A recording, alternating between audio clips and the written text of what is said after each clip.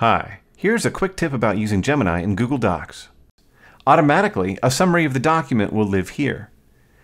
Now, when you open up a Google document, the Gemini side panel, located here, summarizes that document for you. You can expand it by clicking on the three-dot menu. You can expand the frame of the side panel as well by dragging it to the left.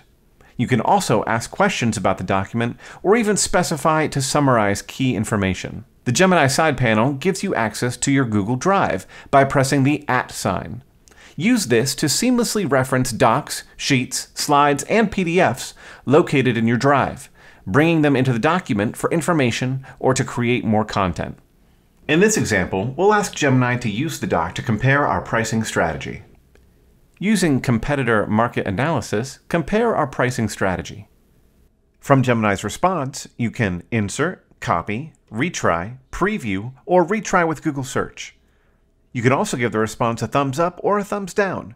This gives Gemini feedback that contributes to making it a more reliable and useful tool over time. By harnessing Gemini's capabilities within Google Docs, you can unlock new levels of creativity and productivity.